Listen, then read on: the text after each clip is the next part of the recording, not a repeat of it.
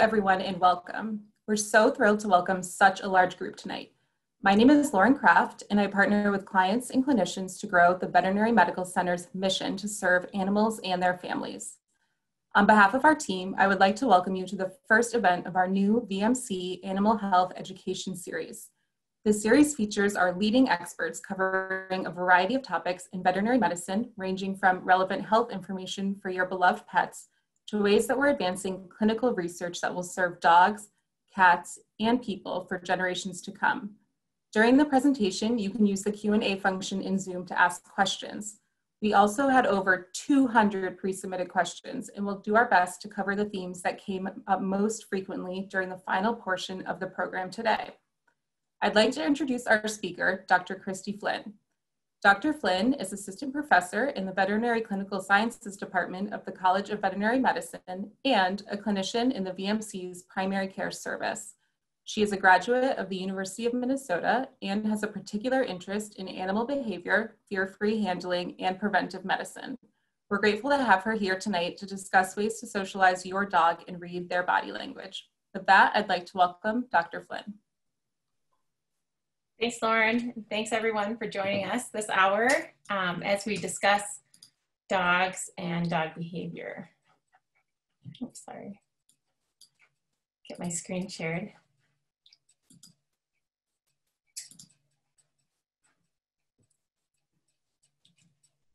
All right, so we'll start by going all the way back, and we'll kind of just briefly touch on the origins of the dog and how they came to be. And then we'll kind of go into some considerations around our current sources of pet dogs, what some of the kind of pros and cons might be, and how, how that relates to socialization and how reading body language can be so important. Then we'll really dig into the title, so the canine socialization and understanding that body language. And then we'll kind of discuss some ways that we can apply this to real life living with our dogs. So I guess I always thought, like, maybe you guys have, like, and when I think about where dogs came from, I imagine early man, like reaching into a wolf den and taking a pup and rearing it to become a dog. And over time, these, sort of like randomly selected wolves, or common wolf ancestor, more likely, actually turned that into our today's dog. And just kind of trying to always think of things as we learn more things, new things, thinking about it really from like the dog side of it. So what an alternative hypothesis is that dogs, or the early wolves, or the common shared ancestor, the ones that were more comfortable coming in closer to, so they predated agriculture, and so they'd be the ones that would come in closer to the human colonies and eat the carcasses or waste humans left behind from their hunting and gathering, and those ones would sort of breed with other ones that were more comfortable with basically eating closer to humans. And so maybe they actually kind of self-selected themselves rather than kind of the human vision of us making the dog. I kind of think it's interesting to think of it as they kind of chose us as well. So we're going to listen to a little bit of a video of David Meach. He's a preeminent wolf researcher from Ely, Minnesota, and just to hear him talk a little bit about pack hierarchy and kind of the common, I guess, myth about alpha dog or alpha wolf. Oh, sorry.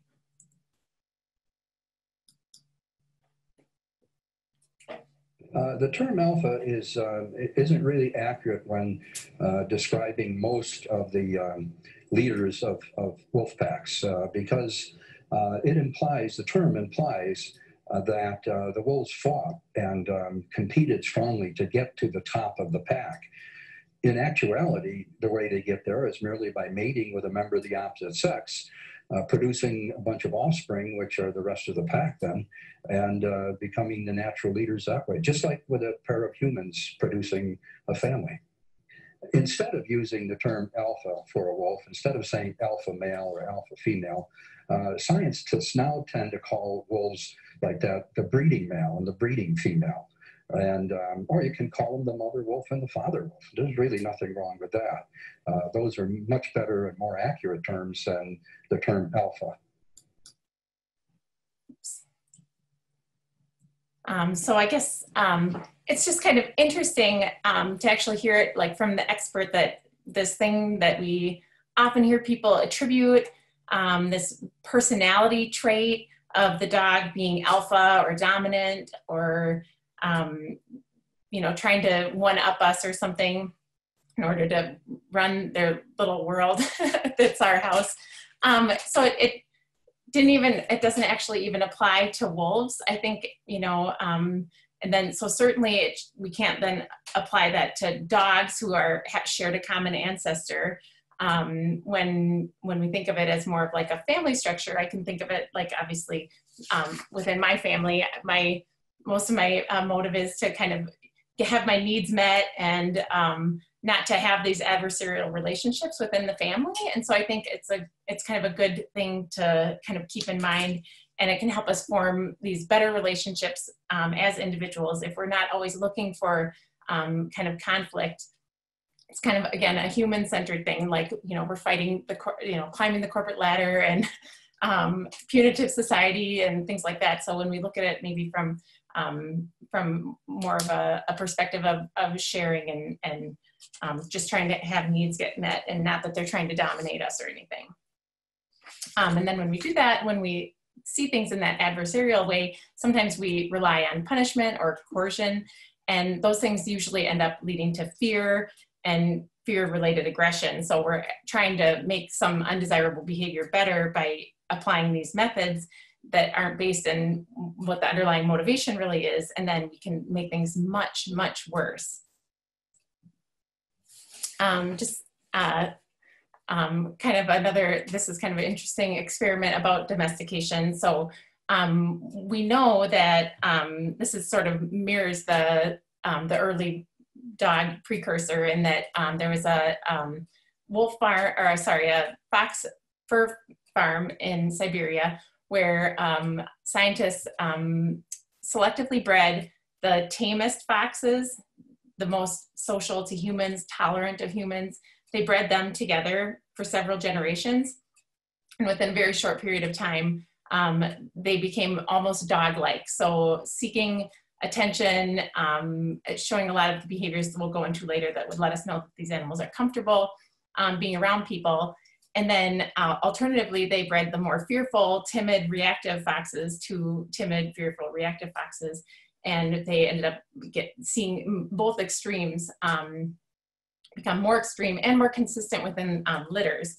They, to sort of show that it was genetics and not necessarily, and maybe, you know, more that genetic aspect than socialization, they, and just being reared by a nervous, fearful vixen, they took some of the fox kits from the nervous ones and put them in with the more tame vixens, vice versa. And they were able to really show that there's a really strong genetic selectively breeding for domestic and social behavior in these foxes. And we can really make them more fearful and make them more tame in this short period of time. And I think the reason that's interesting is when we look at like our current sources of dogs, if we think about kind of our free ranging or street dogs, they probably tend to lean more towards the temperament of animal that would sort of stay on the periphery and sort of avoid human interaction. And then, so that can be kind of a hard thing for those puppies to be brought into a city where, again, their genetics, their potential was that they were going to be more shy and fearful and reactive, and then bring them into this totally novel setting. Sometimes these dogs have a hard time adjusting. And alternatively, you know, I think a lot of people know now puppy mills are undesirable, but even so in our practice, we see people that, you know, get a puppy maybe uncertain of its origin, and then with breeders, and sometimes they're very purpose bred, sometimes they are like pet dog temperament being the #1 focus for what they're breeding them for, maybe service dogs or things like that. And so the reason I kind of bring this up is that, I mean, we see a lot of shy, fearful dogs. We see a lot of great pet dogs. This is a big reason why doodles are so popular. People want to get a dog from a source where they're being bred for temperament. And so it just kind of plays into, I guess, that we don't have as much control over any of these really early experiences that our dogs have. And so that when we talk about socialization, we're not really talking about socializing like you and I don't get to do anymore. This is as close as it gets for a while. Aside from work, of course, if you're lucky enough to get to go in like I do. And so the socialization window, a lot of those dogs, regardless of source, like 5 to 7 weeks, we don't have our hands on our puppies yet. Usually they find their way into a home at 8 weeks. And so that's where like these really good reputable rescue organizations that are taking the puppies in and doing all these really important things early on, reputable breeders that are breeding puppies for health and temperament and are exposing them to a lot of things that they'll be exposed to later on and throughout their life. Because by the time we get them at 8 weeks, I've heard some people say maybe up to 20 weeks, but really even, up to 12, maybe 16 weeks. So we have a very, very short period of time to get a lot of work done. So this is the time in their life that their mind is open to including things that are now going to be considered normal. And so if this puppy never gets any exposure to the city and city noises, and they're just out in the country where it's very quiet in a barn, and then we suddenly bring them into the city, it might just be, we see it all the time where dogs are struggling and owners are struggling. And so sometimes we can't overcome those deficits, but there are things that we can try to do, learning body language to try to help them out. But again, we want to make sure that they have good associations to the things that we want them to continue to be exposed to, and expose them to a variety of people, animal, noises, places, all of those kind of things. And so Jackie Nielsen is a behaviorist on the West Coast, and she had this great list of key socialization points. And I thought it was worth kind of sharing, because I like to think of it as building a brain of good associations. So we have to feed our dogs anyway. So use their puppy food out in public, giving them rewards. Now with COVID, of course, we have spacing, but which might actually be better, because bad things really stick during this time too. So if they become overwhelmed or frightened, those kind of things can be really, really powerful and hard to overcome at this time as well. So when we get these little puppies, again, the socialization period is very short. Expose them to lots of things in a very positive way, watching them for any sign that they might be overwhelmed. So again, we'll get into the body language kind of things, but if they are worried or upset, you're not going to make things better by kind of trying to stick it out. Better to get them out of there and try to help them get comfortable again, so that that stress, cortisol, all the kind of stress association, and then it can kind of go back down and they can come back to baseline. Some of those things can be, as long as they're very minute and short-lived, those stresses can maybe help build resilience, but again, you don't want anything that's going to really scare them moving forward. And kind of back, if you live in the country and you think you might move into the city, bring them into the city, get them exposed to things, or buy put on city noises on YouTube or something and have them hear those kind of things. If you think, that your dog might ever be exposed to kids or grandkids, might be worth making sure that your puppy gets some positive exposure to kids, well controlled, to make sure that it's positive and nothing bad happens. So this was a kind of a whole talk that I did not too long ago, and with the help of Dana Emerson, our behavior technician. She has a great sheet that she made for us kind of at the beginning of COVID, talking about how to kind of do the best you can socializing during this time. So even just sitting out in your front yard with your puppy as people walk by now with blowing leaves and just kind of getting them exposed to things in a controlled way, lots of different surfaces and all those kind of things.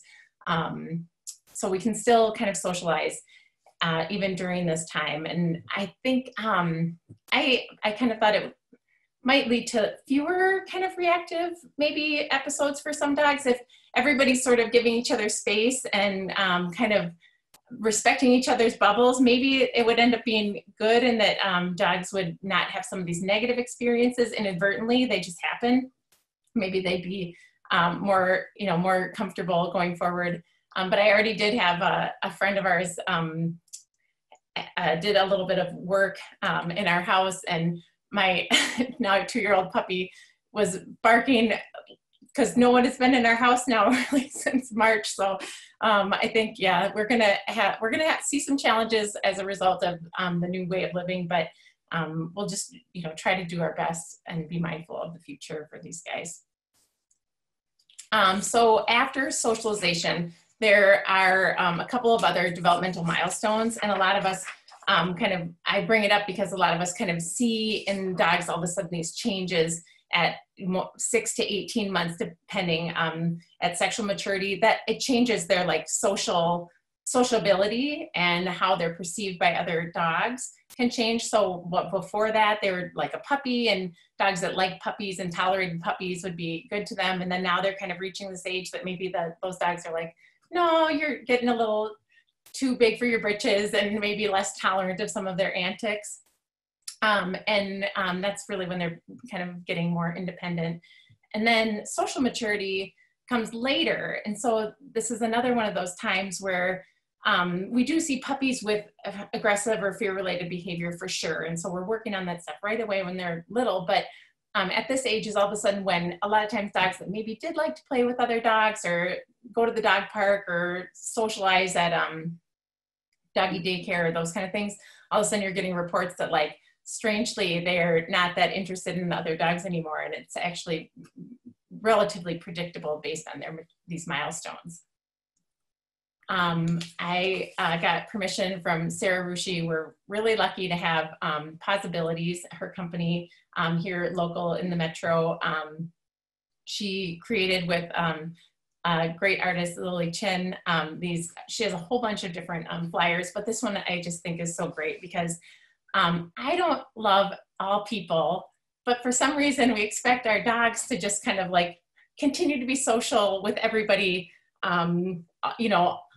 all along throughout their whole life. And so this I think is kind of great because it kind of summarizes it, where I've been lucky enough to have one of my first dogs was on that very social side of 10%, where she just played with all the other dogs and had a great time. And so then I thought that was normal, and it seemed strange to me then getting dogs that were kind of more in that bell curve, that 80% in the middle. So we have the dogs that are, and these numbers are kind of rough, but it makes for a good cartoon and really kind of fits with what we see. So some dogs are kind of tolerant of dogs and kind of, can get along and sort of go to the breweries when that was a thing and kind of ignore everybody and be fine. Then we get the group of dogs that are kind of like dog selective. So they'll have a few friends, but just really anybody new, just give them space. They're not interested. Again, we all, I think, know people too, like if we just think of it from that way too. And then like there's that 10% of dogs that are really reactive and dog aggressive, and owners have to work to manage that. And sometimes things get harder when people, have the social dog, and then the dog reactive dog is kind of more challenging to handle when all of us think the dogs are on that other end of the spectrum and love everybody else.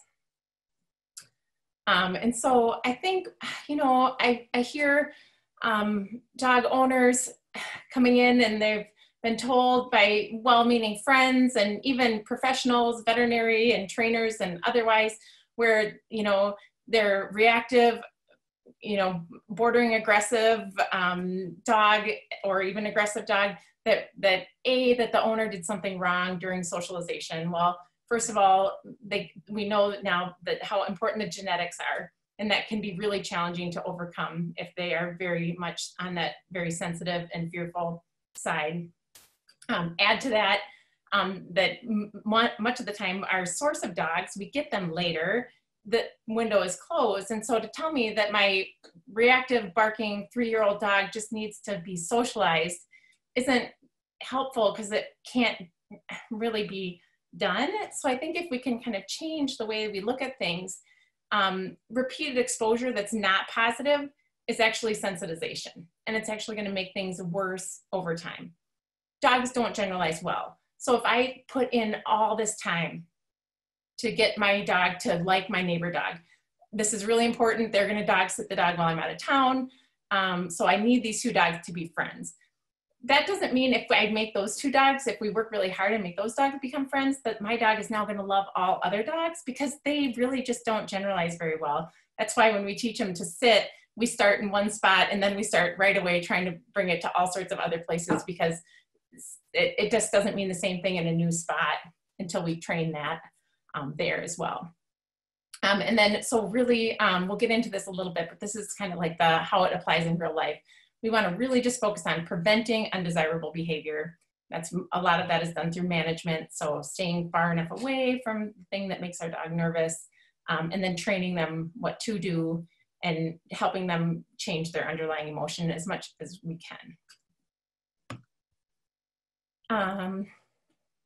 So now we're going to kind of dive into how we can read our dog's body language to kind of recognize earlier cues, so it's not all of a sudden the ball of canine terror at the end of the leash when somebody gets close or whatever. We can kind of better predict by learning to watch their body language. And for dogs, of course, they have an amazing sense of smell, and they can hear so much better than we can, and all of these other things, but visual communication, not verbal, right? Like us, I'm just yammering on here.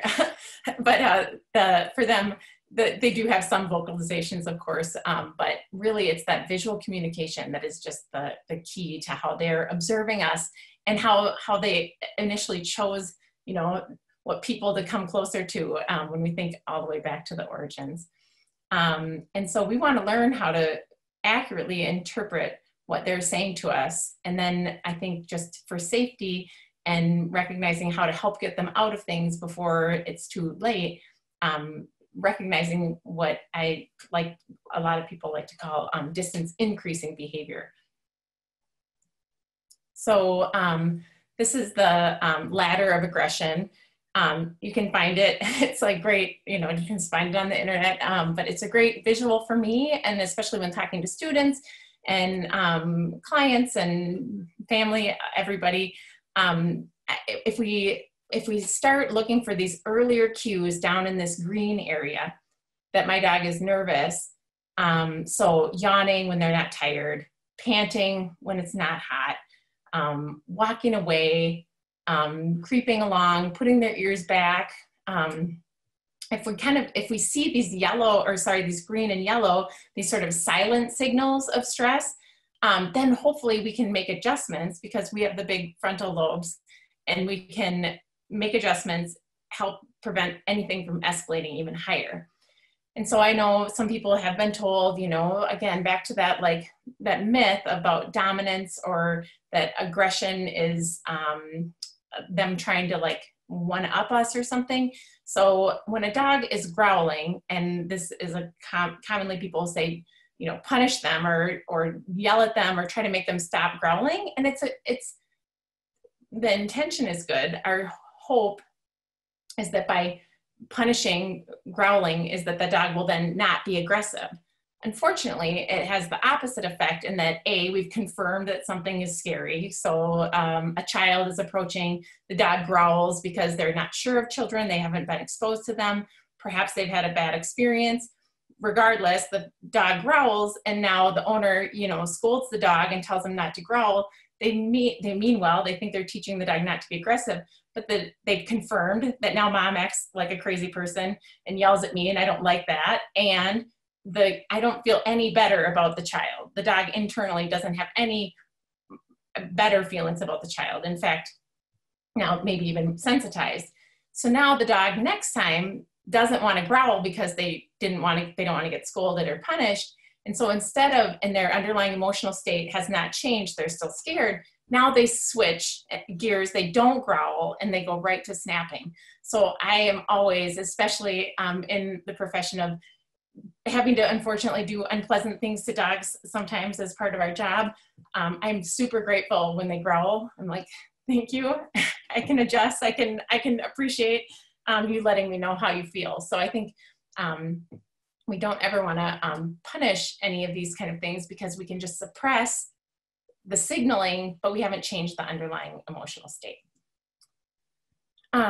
So really briefly, this is just kind of a diagram of how bites happen out of nowhere, right? It just happened out of nowhere. Well, there's trigger stacking is where, so these, the horizontal lines can be different for any dog for different stimulus. So this example of a dog, it takes a certain level of stress for them to show the silent signals. And then there's a little bit of space between that and growling. Some dogs, that growl could be much higher. It can be variable, but for this example, after several other, elevations, the dog will snap and then the dog will bite. So moving to the next one, this particular dog with their baseline for what level of stressor would lead them to do any of those signals on the ladder of aggression. For this dog, if she's getting her head touched, maybe she's like yawning or turning away. Not feeling well, she's just avoiding being touched. Crowds of strangers, different context, she pants and she kind of tries to hide behind her owner's legs. And then this particular dog will growl when children are around, because she does not care for the little space alien beings that come and grab and pull. So for this particular dog, this would be a situation where all of a sudden the dog out of nowhere snaps. So she doesn't like having her head touched. On this particular day, her hips are sore, she's not feeling well. We're in a group of strangers and suddenly a child approaches in that group. And so now the dog snaps. So if we're keeping these things, these body language signals that they're showing us, and keeping the idea that any dog deserves to be able to show us that they're afraid or stressed out, this is how we can intervene and prevent. And I don't mean to focus on like aggression, I feel like, but I just, I feel like that's the only way I can prevent it. And so I'm like just looking for it all the time. And I've just sort of become, I don't know. Yeah, I appreciate all dogs, even if they are aggressive or scared or nervous. And so I just try to watch out for them as well. So we need to just recognize fear as the underlying motivation for a lot of these signals. It's not, again, that they're a bad dog or that they don't know their place in the pack or anything like that. Don't have time to get into it, but that appeasement. So when people say, oh, I know my dog is guilty because she's doing all these things, ears back, smiling, doing the submissive grin, those kind of things. Really what that dog is just telling you is that they're reacting to us because they read us like a book. And so that dog is like, she's upset. I'm going to do the things that maybe would make her not be as upset with me. And then if we inadvertently read that as guilt, there's a really cool study about that. I want to make sure that we have time for some of the questions, but they basically were able to show that how a dog responded when an owner came in the room after being told whether or not the dog left a treat. It was consistently the dog responded based on the owner's reaction of thinking the dog ate it, whether or not, having been told that the dog ate it, whether or not the dog did or not. It didn't have to do with what the dog had done when we were out of the room. It was how we came in the room and acted that the dogs were doing these behaviors, these submissive kind of behaviors, appeasement behaviors. And so I think we just really need to kind of, as a culture, just kind of change our terminology and the way that we look at dogs, rather than thinking that they're always trying to one-up us or be in charge, and that they're just trying to get their needs met and exist within a household. And so I think in vet clinics, the way that we're recommending to do that is by, rather than saying like she's mad or angry or, that dog is dangerous or those kind of things, looking at it, trying to be objective, we say yellow, green, and red. So we'll look at these things in context in a minute, but as far as body language goes, we want to look at the whole picture. So there's each of these components, and then putting them together can give us kind of the whole overall package. If we look at just the tail, you know, when we look at this ready to play on this upper right-hand corner, the high up wagging tail, and defensive territorial dogs down at the bottom, the tail is also up high. So it has to do with like the whole rest of the body to tell the context overall. So everybody kind of knows that when that tail is down and tucked under, that's a dog that's afraid. If the eyes, the whale eyes, kind of when we can see the white of the dog's eyes, that means that they're nervous or afraid. Ears, I mean, I just love how expressive their ears are. I'm kind of I always end up with these dogs with like German Shepherdy or little prick ears. So I just love all the different, you know, one in each direction that they can do. There's a lot to be read in how they're holding their ears, as well as their mouth, and then overall posture. So are they leaning forward or leaning back? So here's an example of kind of what we would say as a green dog. And I think everybody here, I know I'm talking to dog lovers, you know this would be safe to approach one of these dogs. And in this moment, of course, things could change with proximity of someone coming or whatever. But when you see these dogs, the Shepherdy dog here, well, both of them, they just have this really soft, relaxed mouth. Their tongue is out, they're panting, but it's not like a big stressed tongue. They both have very relaxed eye and facial expressions. Ears are back in a neutral, comfortable position. Overall posture, obviously he's laying down. He's happy, he's sitting on one hip, so that's a little bit more of a relaxed kind of posture for that dog there. And then this guy, just to kind of be able to see, like a tail is just in a neutral, comfortable position, standing with equal weight on all 4 feet, again with the comfortable, relaxed mouth and, you know, relaxed brow. Ears are just flying back in the wind. This dog is comfortable in his surroundings. These guys are the yellows. And so I have to say, like, you know, of course, in the clinic, this is normal. I don't blame them. So I'm very attuned to kind of these earlier signals. So this little dog here, this is that kind of that whale eye where you're seeing the white of the eye that you can appreciate that her claws are even like she's kind of hanging on. Her weight is shifted back. So even if someone like offered her a treat, she might pop in, but she's ready to get out of there. So that's saying I need some space. I'm trying to let you know that I could use a little space. She has a really tight mouth, and her brow is very furrowed. Ears are down back and tight up against her head. And then this little dog, so same thing, the tail is tucked under, her weight is shifted back. When we see that one leg up, that paw up, that was on the ladder of aggression. That's one of those earlier silent signals that she would like some space. And her mouth is kind of tight and tense, and maybe a little bit of white on her eye as well. So these are just a couple more examples. And I think the reason I just kind of chose a couple more is that these are kind of to me, I didn't want to include any kind of photos of people with their dogs. But if we just were to, like, you know, think of any internet adorable picture or whatever, so often it's like a person, you know, with their, or a child next to a dog that actually is showing a lot of these yellow signals. So again, that the Australian Shepherd here is kind of like leaning away, looking up kind of in a nervous manner with the mouth kind of looking a little bit tighter, a little bit of furrowed in the brow.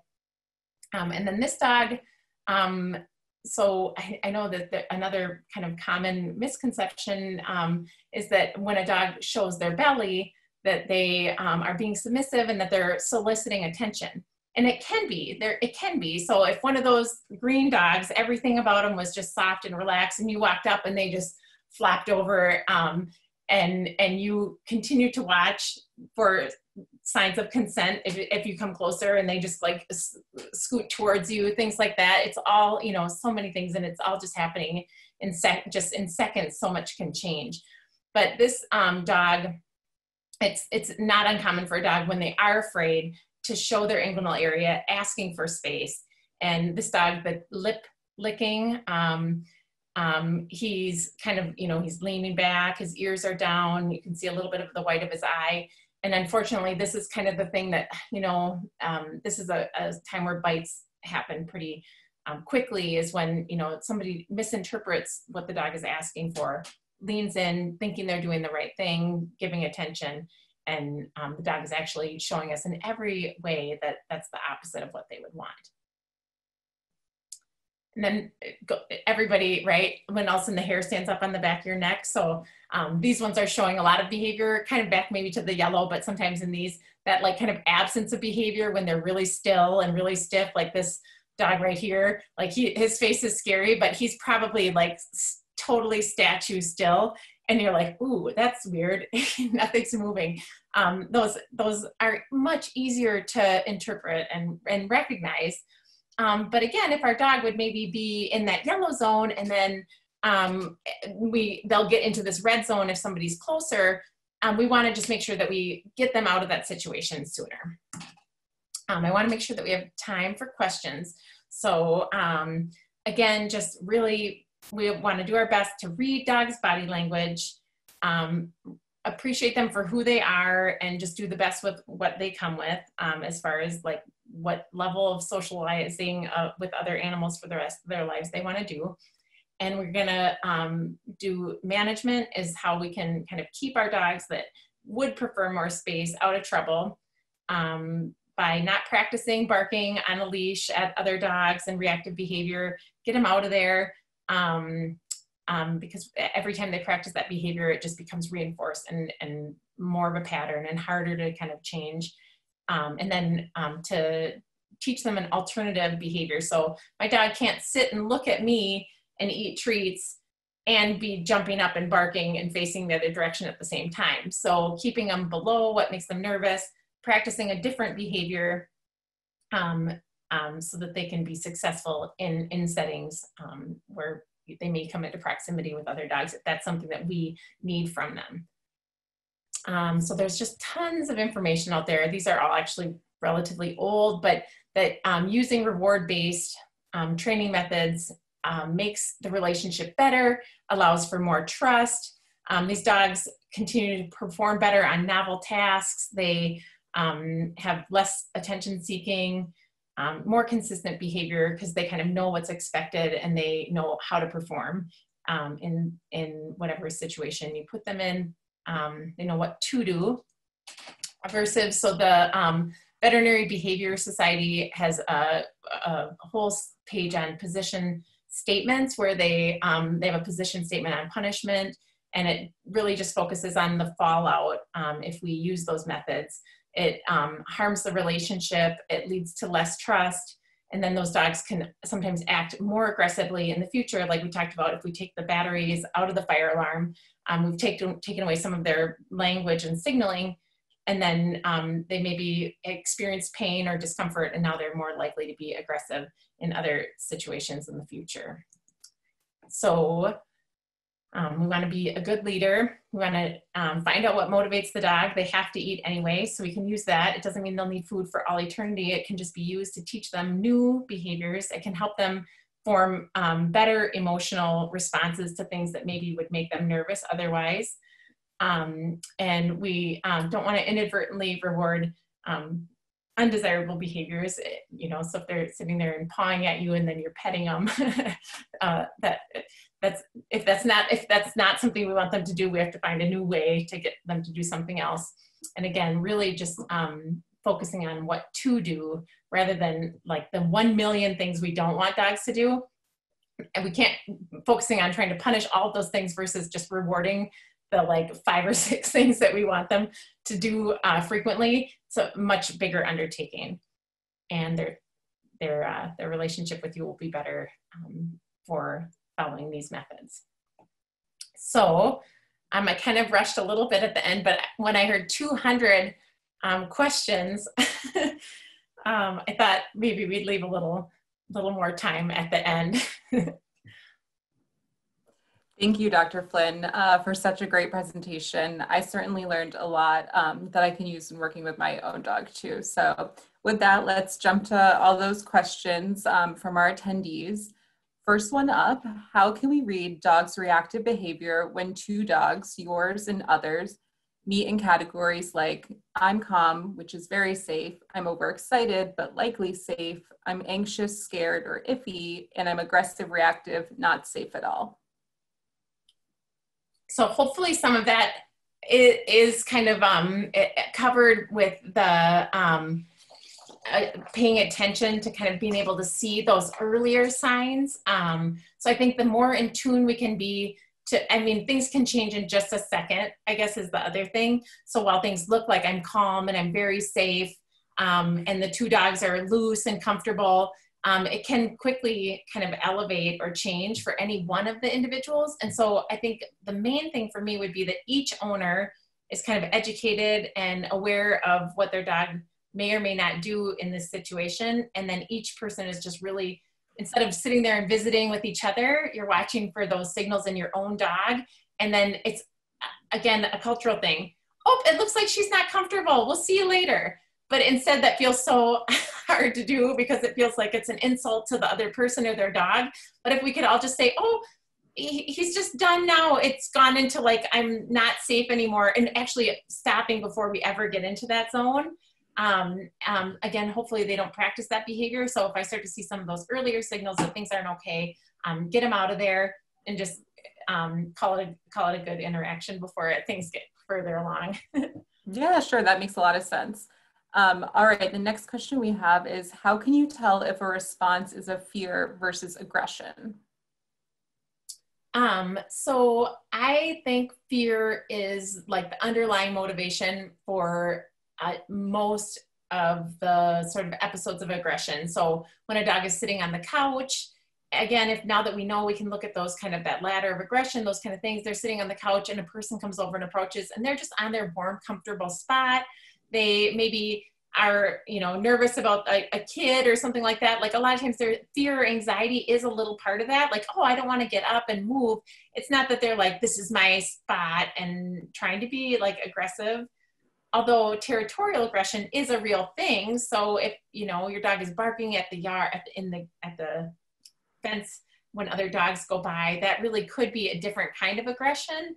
But a lot of kind of like, relationship like aggression or things between human and their own dog, a lot of times it's like, oh, the last time you touched my foot, you cut my nails, and now they're like afraid when you touch their feet.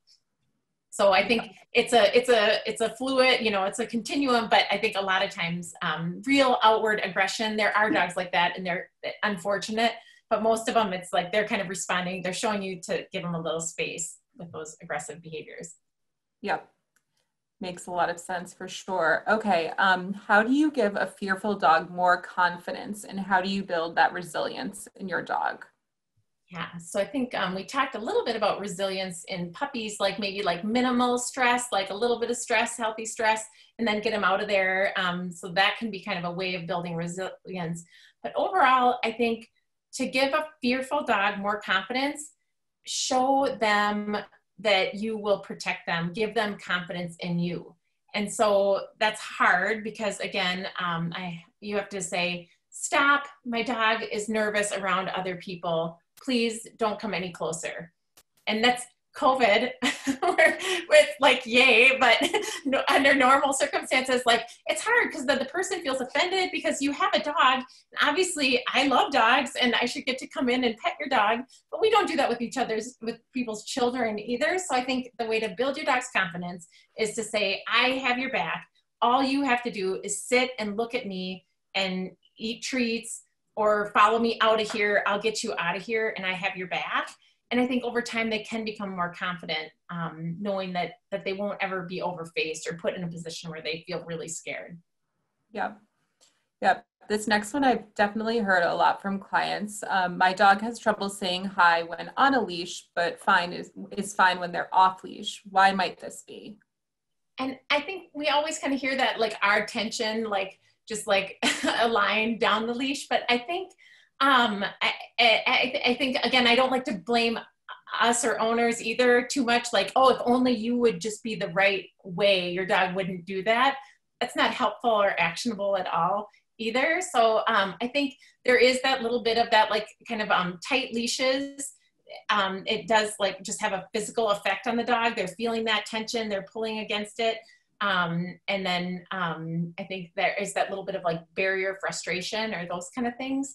So it's definitely a real thing. And so again, maybe ounce prevention, just don't let your dog meet other dogs on leash. It's hard because we all think all dogs want to meet all other dogs, but if they don't want to and reliably they snap or growl or bark, it doesn't matter how good those 5 minutes leading up to that are. We're better off just saying, oh no, she's good. When she's on the leash, she doesn't need to meet other dogs. Thanks though. Sure. Yeah, we got this one a lot in different forms, this next question. How do you address dogs who are fearful of certain people? So for example, people in uniforms or people who are taller. I feel like everybody's gonna be like, so her rule is just to avoid everything. But kind of again, it feels like, yeah, my answer is like, well then just don't expose them to, but I know it's not always that easy. So I think when we can predict that someone is gonna be coming into the house to do some work or something like that, a Kong with a frozen food in it or something like that. And then if they're comfortable in a crate in a bedroom or somewhere where they can just be kind of kept away, and then they don't generalize well. So if you work really hard on the postal worker and the dog learns that every time they come, a treat comes through the mail slot and they start to anticipate that in some kind of good way, that doesn't mean that they would like respond the same way to a police officer or a UPS man where the suit is just different. So since they don't generalize so well, it's way easier to manage that than to try to actually change their underlying emotional state for every single uniformed person that they might encounter. But if someone new in your life is a postal worker, then you might have to have them learn that that person is okay. Sure.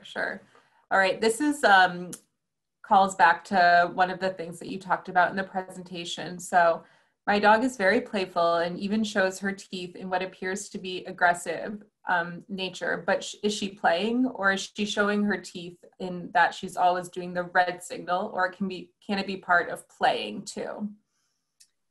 That's a really good one. So there are some really much more detailed kind of like, I've seen continuing education, things like that I've seen. I know there are some really good like images and things out there that kind of can explain. So without seeing it and looking at the whole context, it can be really hard. But showing teeth is part of play. And so if it's between dogs, generally speaking, if it's loud and big open mouths and you can kind of see all their teeth and they're kind of like clanking around and snarling and stuff, a lot of times that's comfortable, happy play. It's when it gets quiet and things get tighter and tense that might be more of a sign that things are tending to lead towards aggression. I also know some dogs have that like grin, and it's like I jump and I'm like, oh, you're a grinner? Okay, because they just come in like teeth bared, and it's like it can be kind of startling because and so it's possible that for that dog, if that's part of the game and part of the play, that could just be that's what the baring the teeth is. I'd say if this person's dog hasn't bitten them so far and it's not, they're doing the right thing to try to not get things beyond, they should maybe take video and share it with their vet or work with like a local trainer, like with Sarah Rushi's group at Possibilities or something that we know is really in tune to reading body language. I have a feeling that if they've had the dog for a while and they haven't pushed it too far, it's probably that the dog is maybe playing, because it's pretty easy to accidentally push a dog too far if they're kind of in that red zone. It does not take much, like one false move and they might just snap and warn you, but you'd know it. You'll know it. Sure. So then what are some more tools? Don't get bitten by your dog. Seek a professional. Yeah. So building on some of those redirects, what are some tools that you can use to positively reinforce not excitedly barking at other dogs or lunging or similar behaviors? Yeah. So it really starts by practicing in a very low distraction environment. So we want to get some of these behaviors about like, so I want like, that's where the classic conditioning, like I say sit, and my dog has gotten so many treats for sitting in her 2 years that she just sits, and it's like Pavlov. She just like drools, because the word sit and the action of sitting just means that something wonderful is happening. So I'm trying to build that so that, you know, if my dog gets, and then start taking notes. So my dog reacts and starts barking, lunging when a dog is 12 feet away. So then go somewhere where you can try to be 12, 14 plus feet away and practice that sit for 2-3 minutes and then get out of there. And so the more you can, and then eventually over time, you can try to like work up to getting a little bit closer and closer. And again, you need those people to reliably give you space so that you can keep your dog under that threshold. But that's how that starts. Starts by just getting some of those cues really reliable with no distraction, and then starting below threshold and trying to build up. But it's really intense. It's really intense. And some dogs are really beyond kind of just normal kind of woofing and reacting. And sometimes it's hard because that dog loves all other people, and they're doing it like they're dragging you across, you know, because they just, all people and dogs mean fun things, but that's still not fair to the old geriatric dog that now that dog comes up and tries to play with or whatever. So. Yep. All right, the next question you touched on, but maybe if you could give some more insight to this. How do I socialize my dog to other dogs and people during the pandemic when I'm trying to limit interactions with people right now? Yeah, I'm going to be really interested to kind of see how this experiment sort of plays out. I'm hopeful that maybe a lack of negative experiences during their socialization period might actually be a benefit. So I'm trying to be optimistic about that as much as I can. But I think if you have a neighbor that you trust that could come over in your backyard, if it's fenced in and the dog could be loose, and you could be distanced from the person, wearing masks and trying to, hand sanitizer, kind of doing those kind of things. But puppy fur isn't probably like a spot that it's going to transfer from one person to another as far as what we know so far. So I think if you could find ways to still be distanced from the other person, and your puppy could go, if you have a good friend, maybe that you trust, again, you have to, that the dog could go and spend some time with them. If they have kids and you don't, finding opportunities like that where the kids are respectful and safe. I'm too much of a control freak. I'd have to be there to know that like nothing bad is happening. But I think still going to the store, taking them to PetSmart or Petco, but again, like maybe we can still let them know that other people are going to be around. But I think sometimes they get overwhelmed and we don't know to get them out of there, or it's uncomfortable socially. And so sometimes those things end up being bad experiences rather than good experiences. So I think just do your best and get them around other dogs that are safe and dog friendly and up to date on vaccinations, all those kind of things. We never recommended puppies go to dog parks or uncontrolled places anyway. So I think sticking to a couple good, safe people or other dogs. Some of the classes are going on now at some training facilities like Twin Cities Obedience Training Club. And some of the other classes are going now. Humane Society, I think, is offering them again. So you should be able to get some of that stuff in, and then it's under a supervised in a supervised environment, which might even be better than kind of left to our own devices.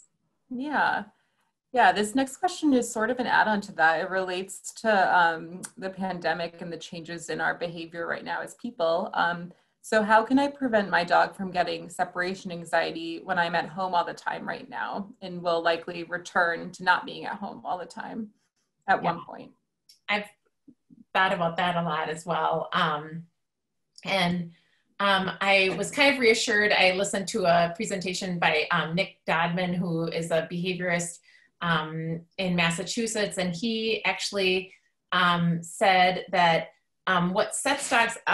what seems to set dogs up for separation anxiety in the future for some dogs, and luckily it's not super common. I mean, there can be some degree, but the ones that are kind of more severe, it seems like there is some like abrupt change in their early life.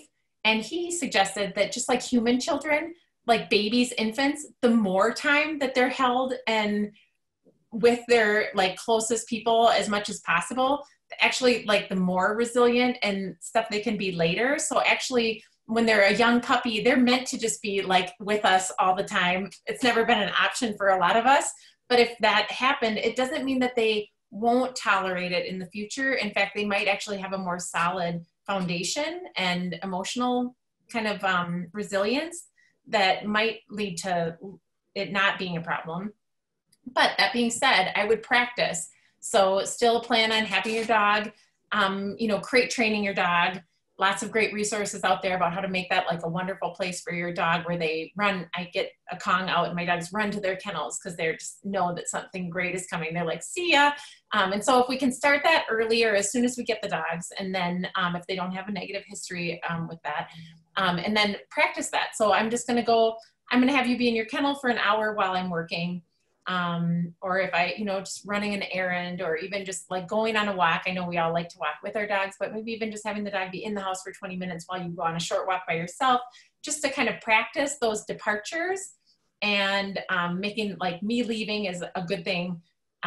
So that you kind of have that in your playbook for later on. I think it's kind of the best that we can do. Yeah, that's great. So this next one relates to situations actually in the vet clinic. So my dog is quite fear aggressive at the vet clinic. Sedation doesn't erase this. Can you talk a little bit about fear-free practice and the benefits it has? Yeah. Oh, I'm sorry for that. Cause I know like Dana and I, like we have this niche market where we see these dogs that have to sadly like be like all the way knocked out to have anything done. And I feel so bad for the dogs, for the owners. I know how stressful it is for the care team, like all around, it's really tough. And so I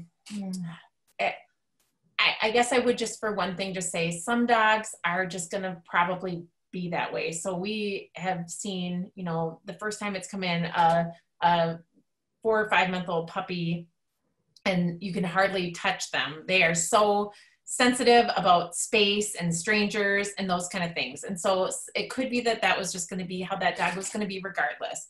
But certainly they're so smart. If they come in because they were hit by a car, like a dog that's been good all along, and now they have this like painful experience, and you repair whatever is broken or whatever, and then they can just be like traumatized and for life and just remembering that. So we try to do, I think a lot of clinics, you can look and find a lot of them out there doing fear-free kind of practices, and it's preventing and doing your best, but at sometimes once they've already been exposed and sensitized and afraid, it can be really, the fear-free handling can go so far. But for those dogs that have already had a really traumatic experience, sometimes it can be really hard to come back. But otherwise, there's kind of cool push to teach consent to care for your own pet, where you let them sort of like eat cheese while you're cutting nails, and if they stop eating the cheese, then you stop and give up. So there are all kinds of like methods out there, and I just think the last thing we want to do is like have a dog come in to the vet clinic and then like leave with behaviorally broken. Like that is, under no circumstances is that like okay if it's preventable at all. So better living through chemistry, gentle, wants versus do all the needs that day, and maybe skip the wants, come in for like a sedated exam when they're kind of like under or something like that, so that you can do things more thoroughly. But I feel bad because I know that's one of the hardest things I think in our profession, just seeing those dogs that really struggle and wishing there was something that a magic wand that we could just make it better. They're like, everything's fine. You practice happy visits and petting and all this stuff. And then the minute a needle comes out, they're like, yeah, I know what's going on. Yep. Sure. All right. Let's squeeze in one more question. So my dog is 15 months old and started to bark and vocalize loudly during play with new dogs. Is this a sign of social maturity?